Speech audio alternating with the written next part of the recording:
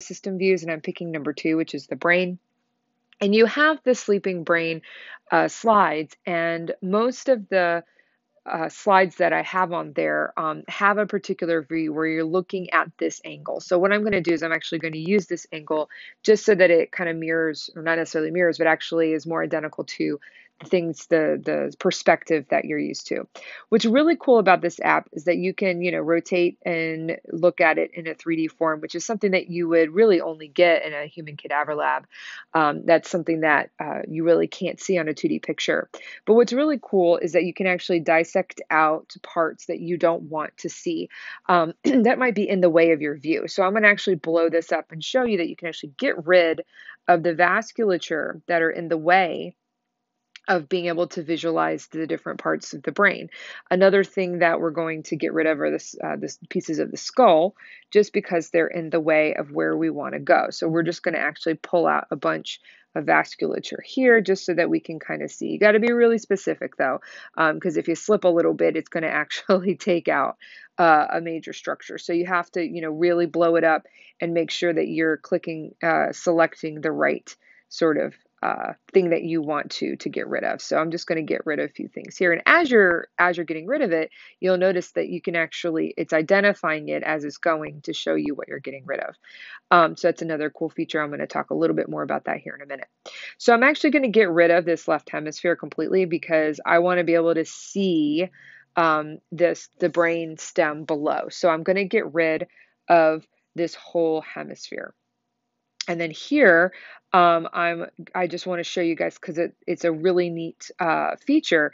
Is instead of dissecting, you can select on Multiselect, and it'll actually identify the structures that you click on. So if I wanted to look at the left cerebellum, I would click on that. This is a particular the actual posterior lobe and the anterior lobe of the cerebellum. And so you can see here these are just parts of the left cerebellum. And so what's really neat is that it gives you a perspective that, you can kind of see what's going on here. So I want to get rid of a couple of these vertebrae just because it's going to be a little bit easier to see, again, the brain structure that we're interested in here. So I'm going to get rid of the left cerebellum just because it's going to be easier to see the brainstem. And that's what we're really interested in here. So if you go on Multiselect and you're looking for the pons, they're right here. And so you can see this is the left pons, and then you can actually see if you rotate through that you have a left and a right pons. So you can kind of see where that actually is located there. And the structures that we're going to talk about the REM-on and REM-off cells. But what's really important is that you understand where they're physically located. And this is really difficult to do because it's not necessarily, they're not like structures. The cells are located at different points.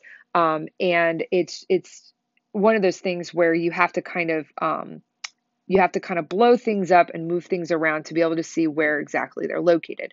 So I'm going to show you on here where the REM-on cells are located. So the REM-on cells are located on the side of the pons. So really, the best way to kind of visualize this is that they are, I'm going to actually do a screenshot of this. And this is how I would suggest that you also do this.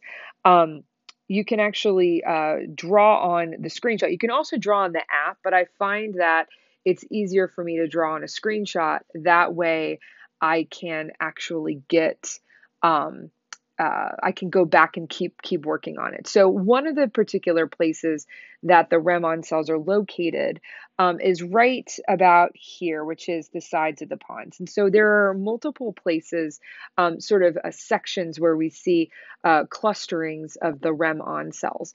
And so, as you move down the pons, we see sort of some structure of set of REM-on cells kind of placed there. And what they're going to do is they're going to communicate throughout that particular area, and it actually extends even further past the pons, but the majority of those REM-on cells are going to be located about here and here at the side of the pons. And so that's where we see the concentration. And what's really important about the REM-on cells is that they communicate with different areas of the brain, like the medulla and the hypothalamus. And it uses neurotransmitters like acetylcholine, glutamate, and glycine, which are important for REM sleep.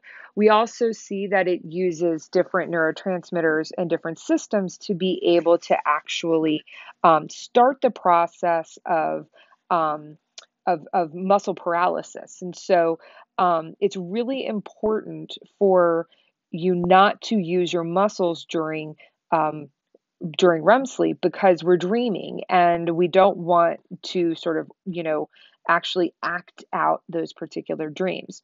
And so when REM on cells are activated, they're recruiting different systems to be able to initiate the process of paralysis of the muscles. And so we see that the REM-on cells specifically are able to stimulate parts of the medulla, and they use glycine to prevent activation of the nerves that actually cause muscles to contract.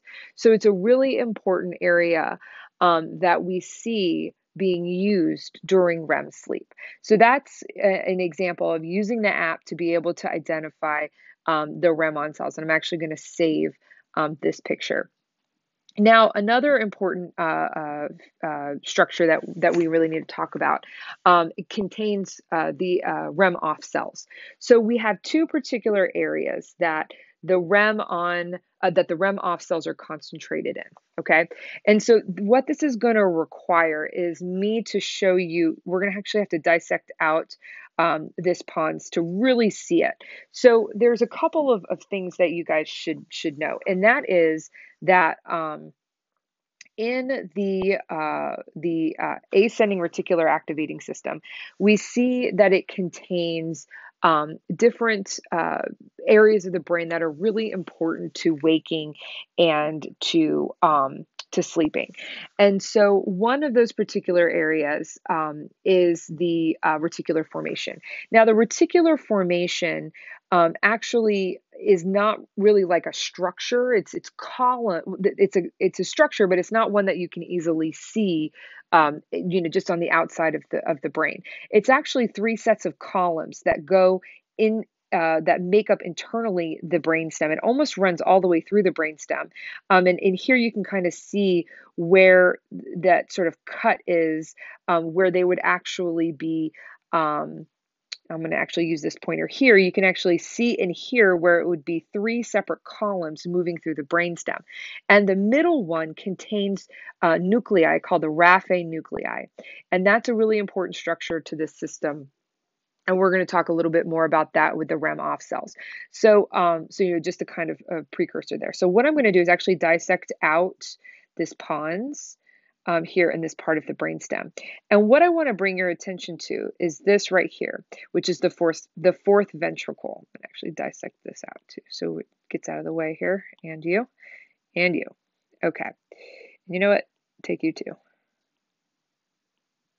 This vasculature is very, very hard to get out sometimes. Okay, so if you see here, we have the fourth ventricle. So this right here contains, it's a ventricle system, so it contains cerebral spinal fluid, and it's important for several different features in the brain, providing cushion, allowing circulation, taking out waste during sleep, things like that. So it's part of the system.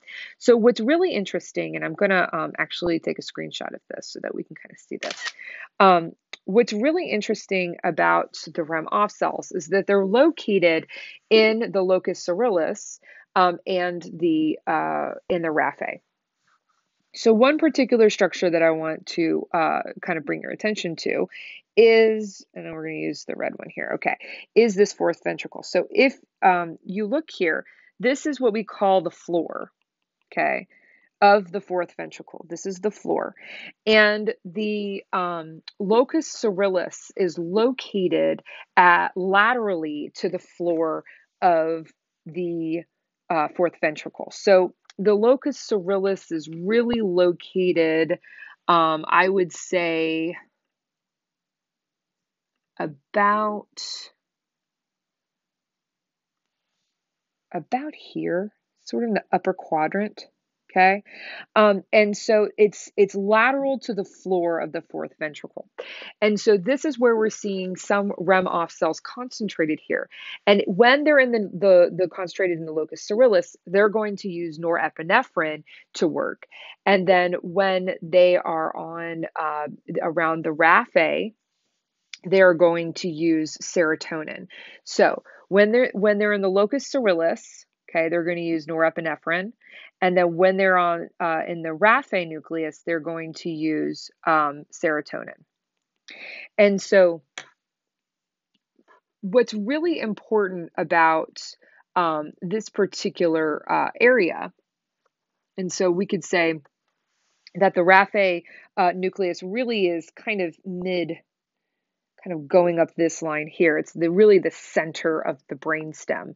It's not really like a structure on the outside. It's going up through that sort of medial tract of the reticular formation. So what's really important here about these different structures